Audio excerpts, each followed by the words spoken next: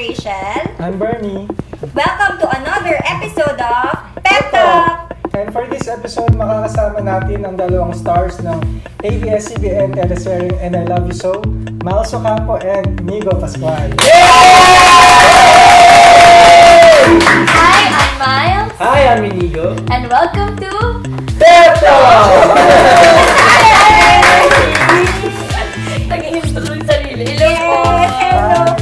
Sek, nababalik si Inigo. Yes, I'm back. Yes, you're back. And first timer natin si Miles. Yes, first time ko pero lagi po ako nanonood ng PEP Talk. So. Oh, wow. Hi, Thank you. thank you. Yes. So, you are now stars of yung afternoon teleserye na And I Love You So. Yes, po. So, anong roles mo dito?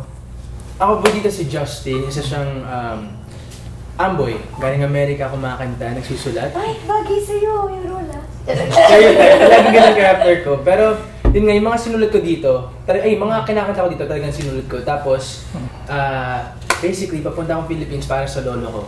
Tapos makikita ko si Joanna, si Trixie. Si Joanna, si Miles. Miles, okay.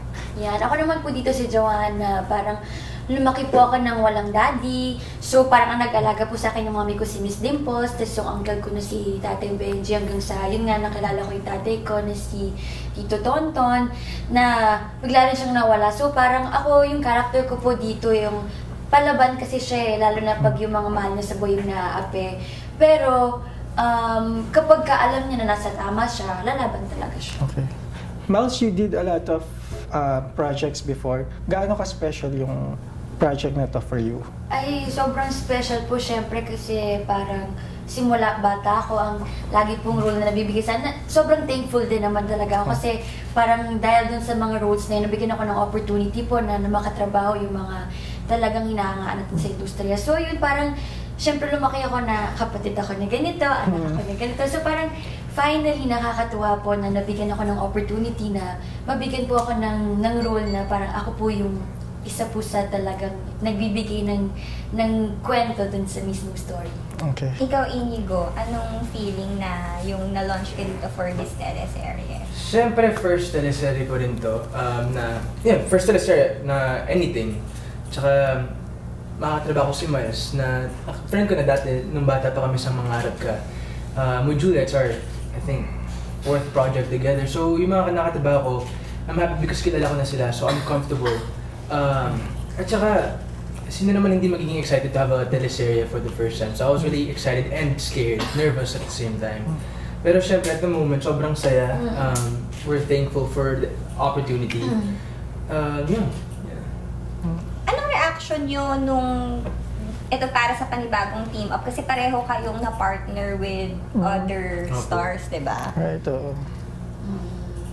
Anong reaction mo, Inigo? Like, di ba yung Julia, Inigo fans? Tapos before, bago pa yun, may Sofia Andres, diba? Ay. Reaction ko? Siyempre po, I'm just working, you know, like whatever's given to me, gagawin ko. Tsaka lahat naman kami magkakaibigan. That's the thing, like, everyone thinks porque naging collab ko to, mag-away na sila or something, diba? Wala pong ganun, lahat po kami magkakaibigan. Yes. Ako din naman po kasi, di ba, nag-start po ako magkaroon ng love team sa Love You. Love You.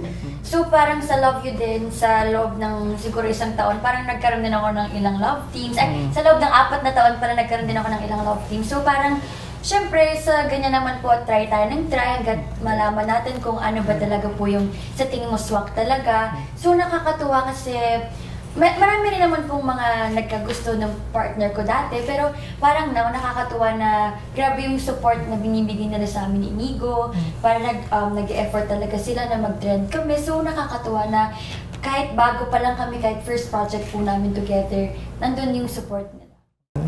Na-starstruck po sa akin. Ay, grabe si Mas, Alichudera. Nagdadok lang po ako. So, paano mo siya relax? Kasi tuwing taping po talaga kayo